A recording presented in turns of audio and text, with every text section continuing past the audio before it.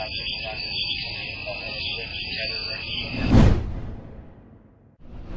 everyone, today in this video, I'm going to be checking out the Blink Outdoor 2 camera kit with sync module. I did purchase this product myself, and any opinion expressed in this video is strictly my own. That being said, if you're interested in this kit or you want to find out more about it, the link to it will be in the video description. Here's a look at the retail box and packaging. Blink did a really nice job. Everything looks great. So we can learn more about the key features of this camera kit. Obviously, it works with Alexa. We have 2 years of battery life. These are wireless security cameras with both day and night vision, up to 1080p for your full HD resolution. They also feature 2-way audio and motion control. Did I also mention that these are outdoor rated? Again, this is the Blink Outdoor Kit. So rain or shine, you'll be good to use these outside. They are weather resistant. Now let's go ahead, let's open them up and look at the contents. Here are all the contents. First up, we have our product literature featuring info on the Blink Sync 2 module and our outdoor cameras. 4 AA batteries, 2 for each camera. 4 screws, 2 per each mount. We have our 2 wall mounts right here with our installation tool. We have a USB wall plug and a USB to micro USB cable right here for our Blink Sync Module 2. This does have Amazon's very own logo and branding on it. Here is the Blink Sync Module 2 with indicator lights right there, micro USB port, USB Type A port so we can connect storage devices, additional product info on the back. And lastly, we have the cameras itself. They're both identical to each other. They're in black for the outdoor. Blink's logo and branding. Look at them from all different sides and angles. We still have the plastic film and cover on them. We have installation instructions walking you through how to set everything up. And we have a grommet we can remove to reveal a micro USB port. We got a micro USB port right there. Since these are outdoor cameras, if you're using them outdoors, make sure you have that grommet properly sealed. Here's the second camera again. You get the idea. Very similar. They're identical to each other. Very small form factor for a security camera.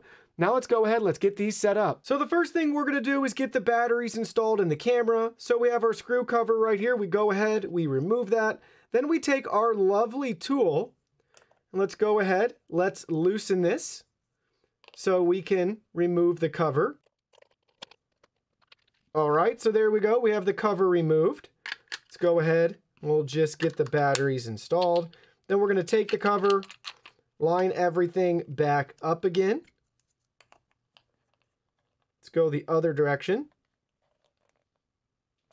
We have everything tightened back down in place. So there we go, we have the batteries installed. I can see we have a blinking red indicator right here.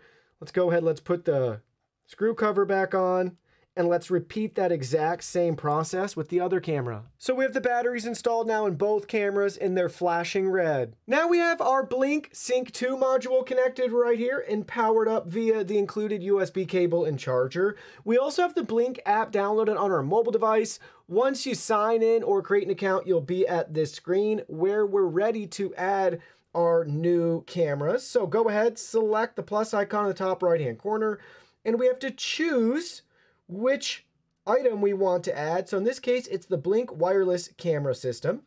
We got to give it some permissions right here. So scan the QR code on the device or enter the serial number manually. There we go. We just added it. All right, so we can create a new system. All right, select done. And now we need to make sure that we have a steady green and a blinking blue for the Wi-Fi, and we do. So we can select Discover Device, give it permissions right here. And now we need to give it some additional permissions. Select OK. And here we go. It brings up a list of all the Wi-Fi networks nearby. So go ahead, select your network. Now it's working on connecting to the Blink servers. All right, now you can see everything's been added. Let's select Done. And there we go, we have our sync module set up. Next up, it's time to get our cameras added. So select the blue plus icon in the top right-hand corner again, then choose Blink Wireless Camera. Remove the back and you can scan the QR code. So here we go.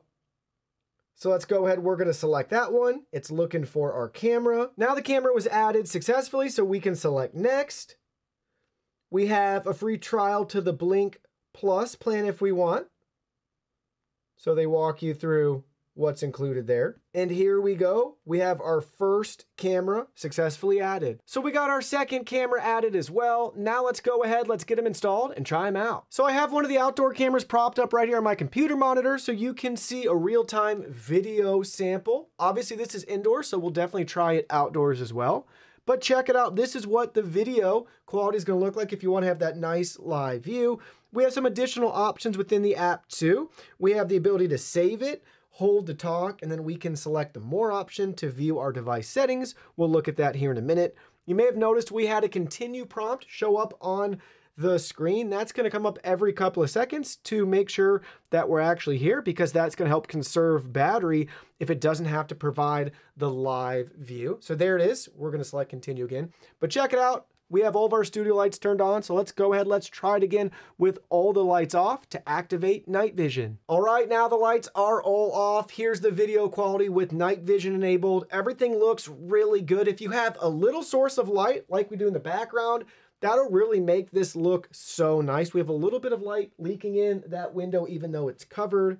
So if maybe there's a street light, something like that, even moonlight, you get the idea though. It's gonna look even better than if you didn't have any light. It just needs a sliver of light, and it really does a good job with that infrared technology. I'm gonna get really close to the camera. It's gonna wash out my face, but if I'm further away, no big deal. I mean, look at the details there. You can still read the logo on my shirt.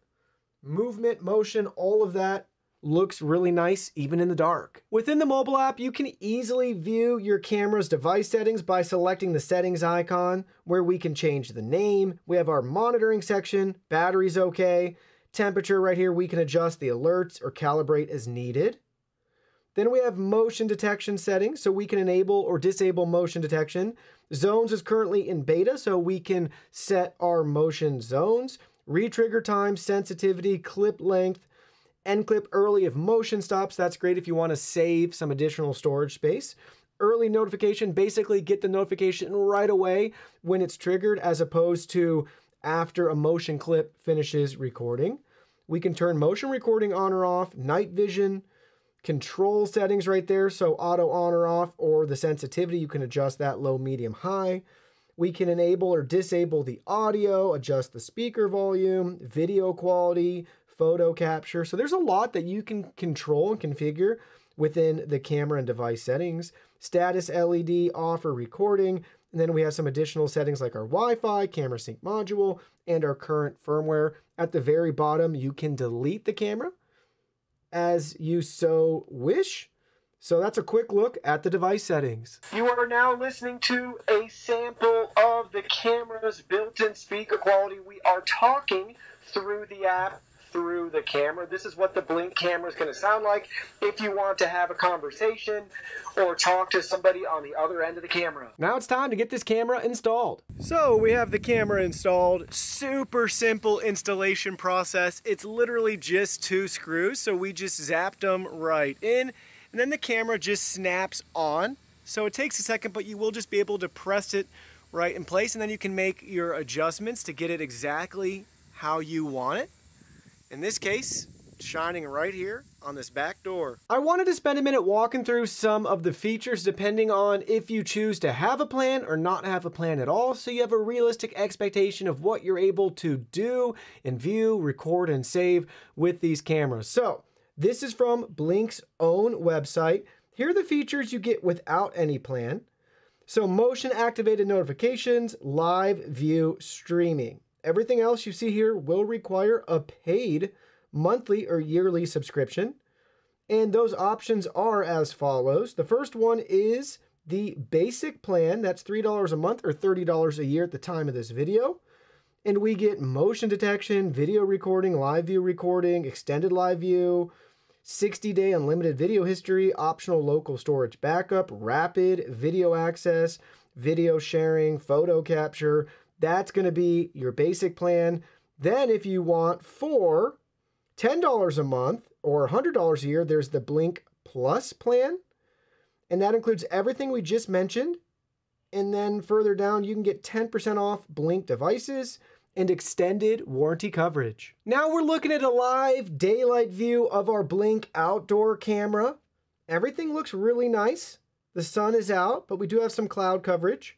So you can see the exposure in the sky is a little bit washed, but nothing in the background or the foreground is washed out, underexposed, or overexposed. Very detailed and thorough. And again, we can really zoom in and see what's going on all around the live preview. Now it's dark outside. Let's see how the outdoor cameras look at night. So we have our front-facing camera pointed out on the driveway. We're able to make out the car there. We have some porch lights helping to illuminate outdoors, but everything looks really nice. And don't forget, we can zoom in so you can see the detail there. Very clear and crisp footage. Now we're looking at the back door. We have a light illuminating outside. I wanted to see how it would look with that light on to see how washed out everything is, but it's very, very detailed. I'm pleased with the image quality here. Again, it's dark outside. We do have that bright light. Now let's look at it again with that light off. Now the light's off. We still have plenty of detail here. We actually have the light illuminating from indoor, leaking out that window. But we can make out the playhouse here, the chair in the background. Good enough to be able to tell if somebody's walking by or any sort of unannounced or uninvited visitor in the back. You're able to see it. Now let's check out some more sample footage.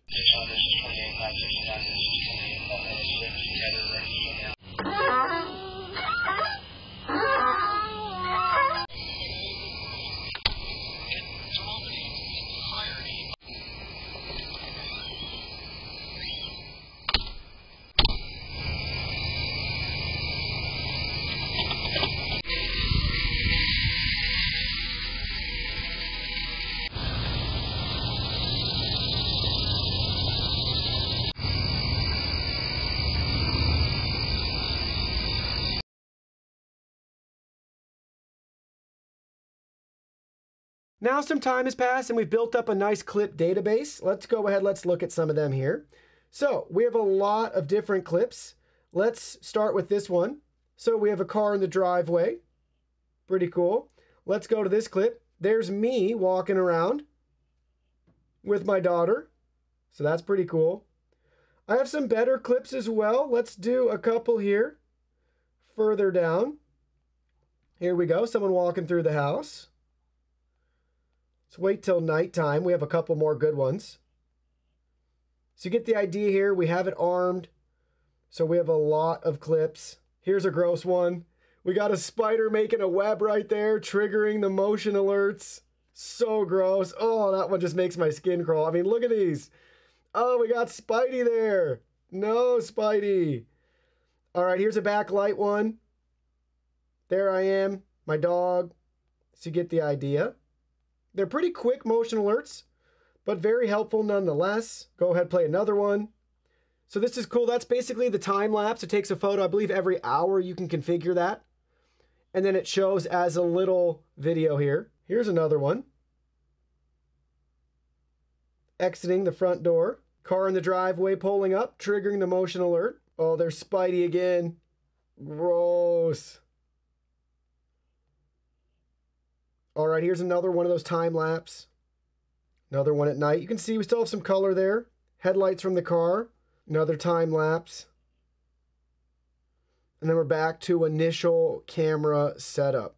So that's what the alerts look like. You can also highlight them. If you want, you can select it and then you can share or delete them on your own. So everything works great with this kit. Setup was simple and straightforward. I'm really happy with the functionality that we get right out of the box. Having that sync module definitely helps. So you technically don't need to get a cloud service plan every month. That'll help keep your costs low. But the good news is if you do want to get one, it costs maybe the same as a cup or two of coffee every month. And for most people, that peace of mind is definitely worthwhile. Overall, there are a couple things I would want to see improved in the future. The first one is having a more responsive live view. So as soon as you click that, it basically snaps and goes right into the live view. I found that it takes a couple of seconds and I'd like to see that sped up, especially if they can do it in a way that doesn't decrease the battery life. I'm thinking that's the reason why they go in some sort of hybrid sleep state, and it takes a couple of seconds to wake them up. But I'd love to see the same performance, or maybe just a smidge less battery life, and we could have a faster, you know, cut into the live view. Second thing is, I like the stands that are included, the mounts, but I wish that they had a longer neck so we could really pivot that camera all the way around. It's hard to explain, but basically they kind of bump into the stand and you can't fully utilize it. So I'd love to be able to have 90, 90, and 90 to be able to have full functionality and range of movement. I don't know, that'd be like 270 degrees, 180 degrees, something like that, with an extended neck or something that gives us that ability. I'd also like to have the ability to lock it more securely in place. Anybody can come right up to it if it's in arm's reach and just pull it out and take the camera away. There's no added security screw or anything like that. The good news is it's easier to pull down and change the batteries. The bad news is if you have it within arm's length anywhere, somebody could just jump up or just reach out, grab it, pull it right off the mount. So I'd like to see those things improved in the future, but none of those are a stumbling block for me personally to not recommend getting a system like this.